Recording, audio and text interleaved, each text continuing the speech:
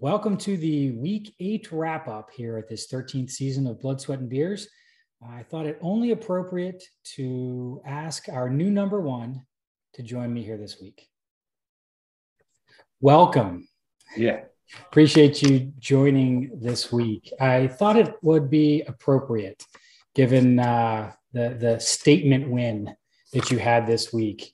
I felt like, I don't always have a theme or an idea for each week, but that was such a huge game going into it that, hadn't had you on yet this year. So I thought, this has to be the time to bring you in so that you can, if you wanted to do a little brag, if you wanted to do a little, whatever you felt better being under the radar than it does now. Because now I know, any loss, it's going to start I'm going to hear about it, but that's all right too.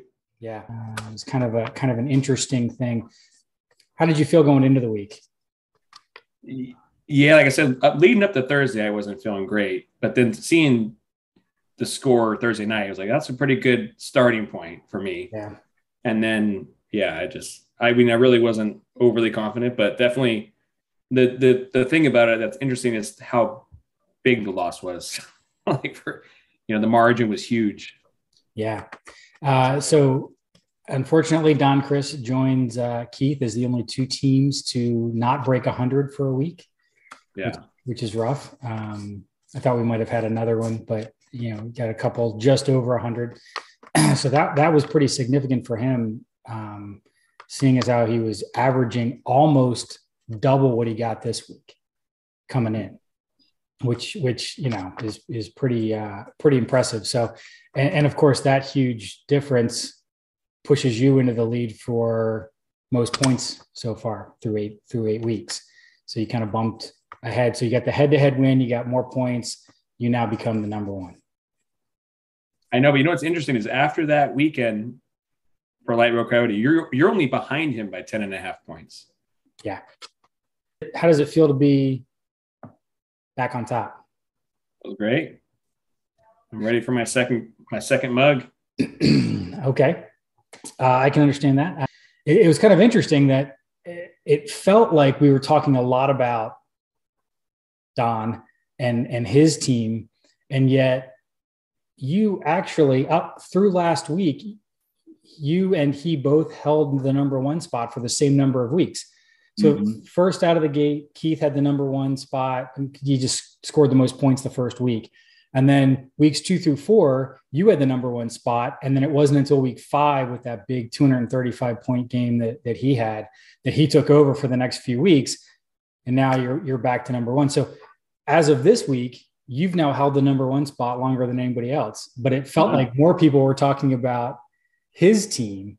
Why do you think that is? Were you just flying under the radar, trying to be subtle? Yeah, I think activity in the WhatsApp, and also him being a newcomer.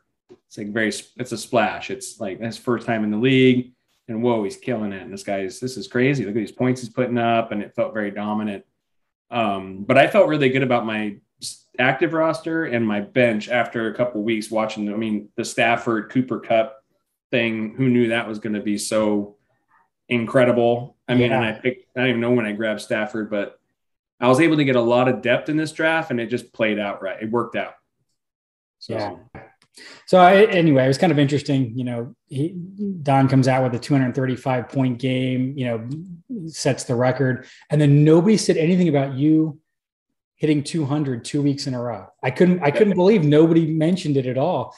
And I really noticed it because I was like, 2.5 of a point from you that second week from having the top score, but somehow you still, so 2 weeks in a row, which is kind of interesting. That means that half the games so far, 4 out of the 8 games we've played, you've had the highest score.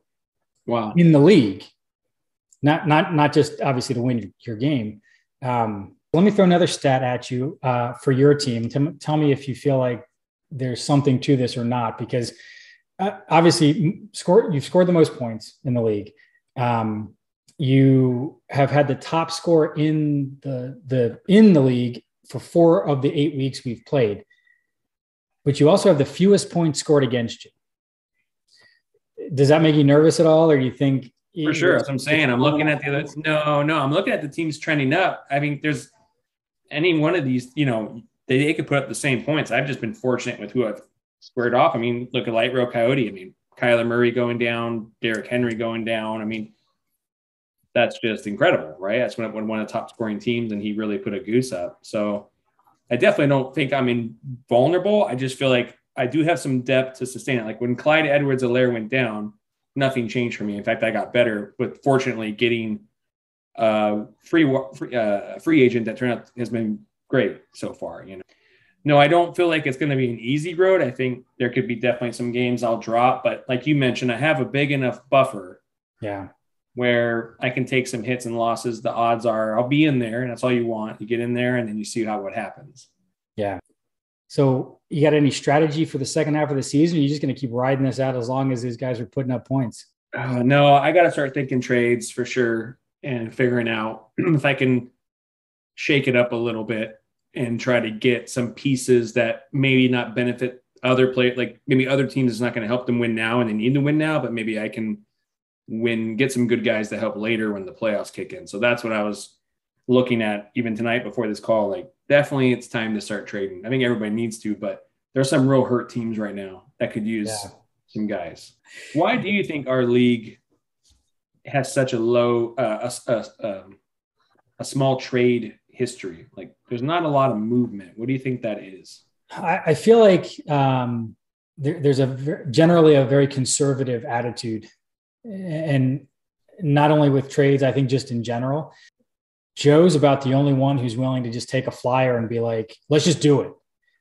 So any opinions about how it's going to look shaken out? It was kind of interesting because, there were some projections, you look at the ESPN's final standing projection and it doesn't always match up with what we're looking at the time. And we had a couple teams do well in the beginning, like Joey was 3-1 and has now lost 4 straight. I was like 1-5 or 1-4 or whatever. And, now our division's crazy. You're sitting there with a 4-game lead and everybody else is at 3-5. Yeah. You got any predictions for who shakes out of that? I don't know about predictions, but as far as looking at the trends and what's coming up, like I mentioned, I feel like your team is hitting at the right time and you have some players on the bench that make your team better, like a McLaurin. So you had a strong week, even with some really good players on the bench. Tom Brady sitting on the bench. I mean, so yeah, I feel like you're going to only get stronger and remain that way, barring injury. But and your schedule is decent, because you just mentioned Kittens Mittens. I think that Kittens, we got declawed. So you definitely have a good road, and even Barrel Scraper actually looks kind of interesting. What do you think about Ian's team? I mean, obviously he's sitting there in the 3rd spot by himself. He's got the standing, but I don't think his team looks really strong. I was looking at that. Like he could start dropping some now. Not to be rude, Ian, sorry. I mean, he's got it could be close. He's not trending the right way, but he's got Reed next week, which is going to be tough. Barrel Scraper will be tough. Kittens Mittens may not be tough.